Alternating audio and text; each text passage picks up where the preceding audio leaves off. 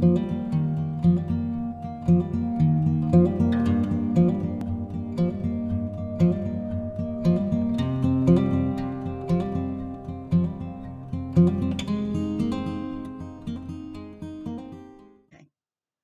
at last. The hour was late. Mr. Bear was tired. Mrs. Bear was tired. And Baby Bear was tired. So they all went to bed. Mrs. Bear fell asleep.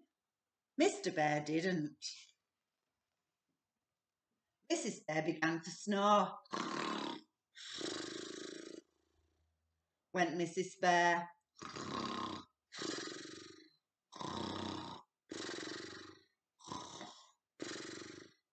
Oh no, said Mr. Bear, I can't stand this.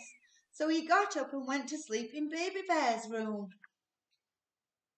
Baby Bear was not asleep either. He was lying in bed pretending to be an aeroplane.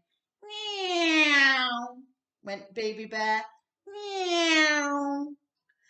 Oh no, said Mr. Bear, I can't stand this. So he got up and went to sleep in the living room. Tick tock, went the living room clock.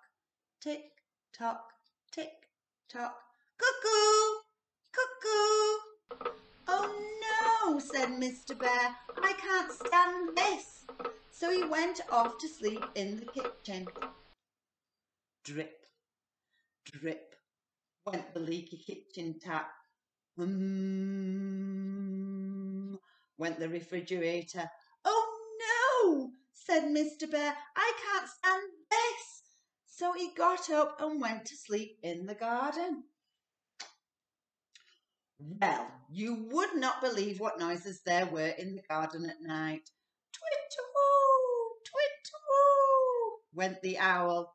Snuffle, snuffle, went the hedgehog. Meow, sang the cats on the wall. Oh no, said Mr. Bear, I can't stand this. So he went off to sleep in the car. It was cold in the car and uncomfortable, but Mr. Bear was so tired that he didn't notice. He was just falling asleep when all the birds started to sing and the sun peeped in at the window.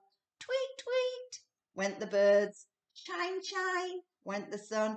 Oh no, said Mr. Bear, I can't stand this. So he got up and went back into the house.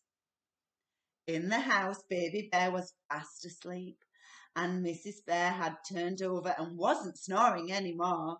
Mr. Bear got into bed and closed his eyes. Peace at last, he said to himself. Brrr, went the alarm clock. Mrs. Bear sat up and rubbed her eyes. Good morning, dear, she said. Did you sleep well? Not very well, dear, yawned Mr. Bear. Never mind, said Mrs. Bear. I'll bring you a nice cup of tea. And she did.